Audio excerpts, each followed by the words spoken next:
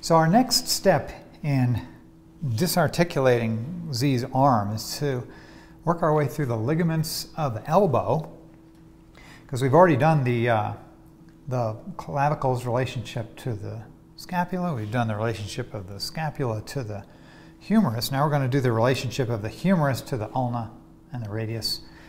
So let's have a look. Come on down to these beautiful bones here. I'll point out this cute little spur. That's just something going on, just a little specialty feature in case you're wondering what that belongs to.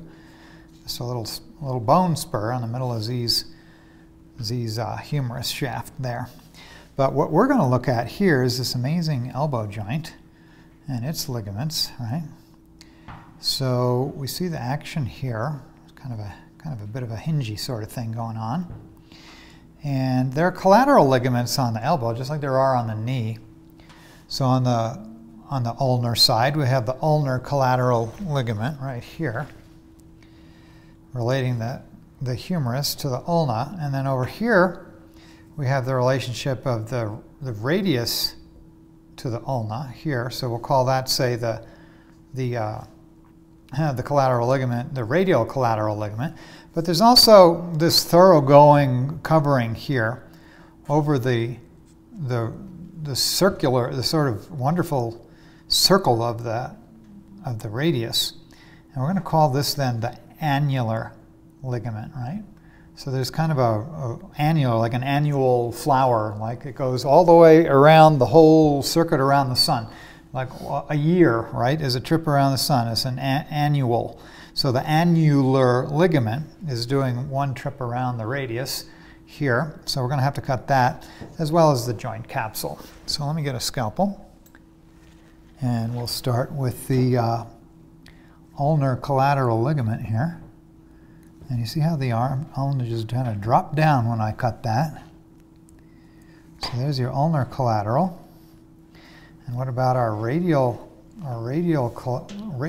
collateral here?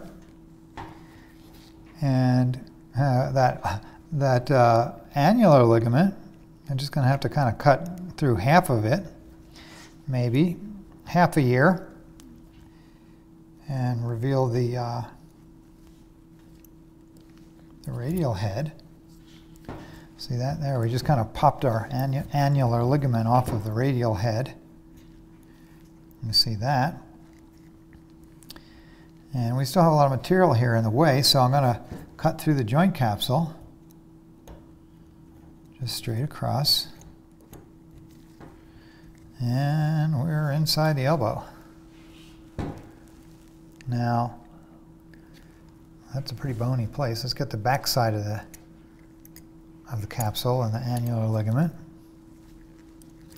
And if we flip the arm, we can see we have our ulna still wrapped into the joint capsule right here. So we'll cut that apart. And there we go. So we have our very interesting and beautiful elbow joint. Look at how complicated the shape of the ulna is, particularly, right?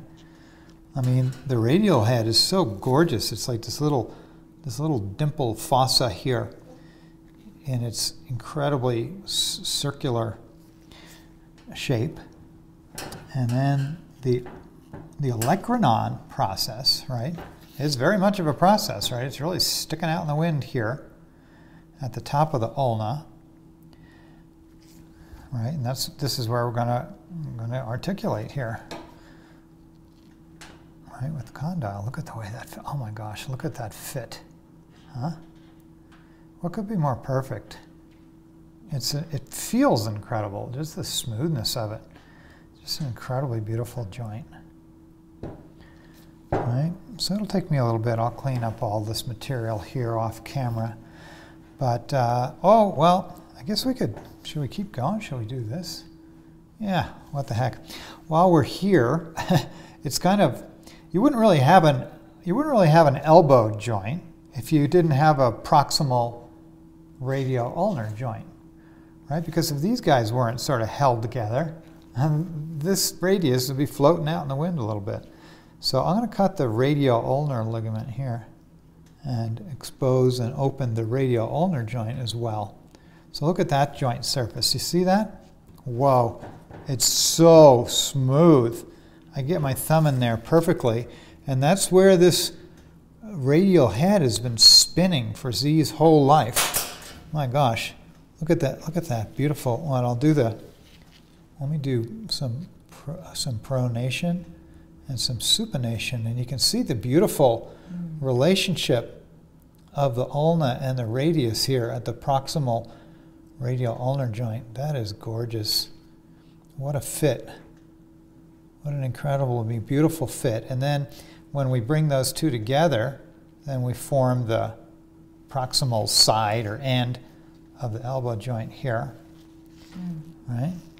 And see, you can't really have an elbow joint without having your radius and ulna having their own joint, because the radial head doesn't just spin on the humerus, which it does. Watch it spin. Watch when I do pronation.